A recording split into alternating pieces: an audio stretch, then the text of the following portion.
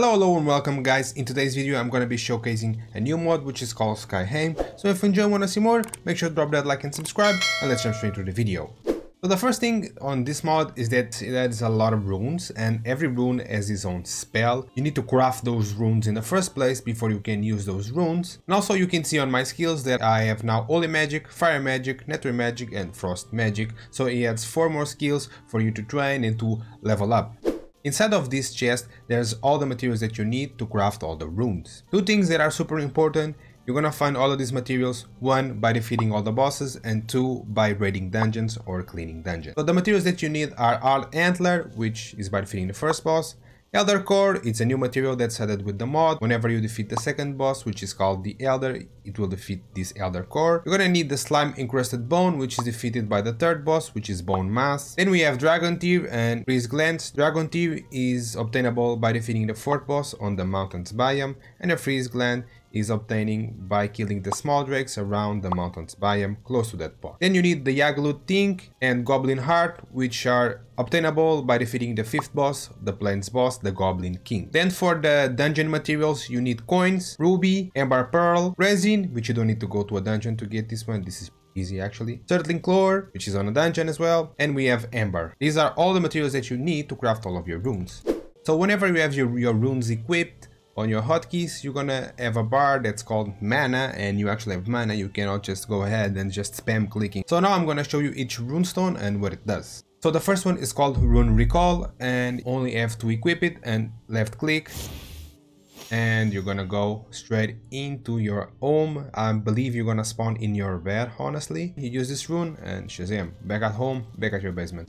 This second rune, it's called Rune of Lightning, and what it does, it summons a ball that's gonna follow me for 5 minutes. Go, as you can see, and whenever I move, this ball of light will follow me everywhere. The next rune, it's called Rune of Chain Lightning, and this one is a pretty cool one. I actually enjoy this one. I just need to get one more target than this skeleton because it's not gonna show you the full effect. Whenever I left click, it's gonna damage all the targets. The max targets that it can damage is up to 5. So really cool, really helpful. I really like this rune. So this next rune is called Rune of Immolation, and what the rune does is that gives me a shield of fire that's gonna make burn damage to the enemies that are nearby me. So let me just activate this one. Let me show you. I got a shield. They got close and they burn, and they are burning, and whenever they get close they just burn. That's a pretty useful rune as well. Now we got the Rune of Invigorate, and what I'm gonna do, I'm gonna go ahead and just run like a lot so I can burn my stamina, and then I'm gonna use this run and you will see the benefits of the rune. Increases your stamina, and how you're gonna regen stamina much faster. As you can see, I regen stamina much faster right now. We have now the Rune of Travel, which is gonna increase my movement speed, as you can see, but it's draining my mana, and whenever I have no more mana, the movement speed is gonna be over. And there we go, as you can see. That is a good rune as well. You're just going to be zooming all over the place. For the next rune, we have the Rune of Warm. What the rune does is that increases the health and stamina and makes you resistant to cold. So if it's the first time you're coming to the mountain and you don't have a cape that allows you to escape the cold, the frost, use this rune. Now we have the Rune of Healing, and it does pretty much that. It just heals allies nearby, and as you can see, my health is increasing much faster. I was jumping into the next rune and I actually needed someone to kill because the next rune is the Glacial Spike rune, and what it does is just this. Damn, that's cool. For the next one, I still need a candidate to die, so it's the Rune of Firebolt, and what it does, you can guess, it's gonna just send a fireball to this guy. Let's go, and he did. So now we have the Rune of Blink, and pretty much what it's gonna do is just gonna teleport me forward. So I'm gonna aim there, and boom, there it is, it's teleporting me forward.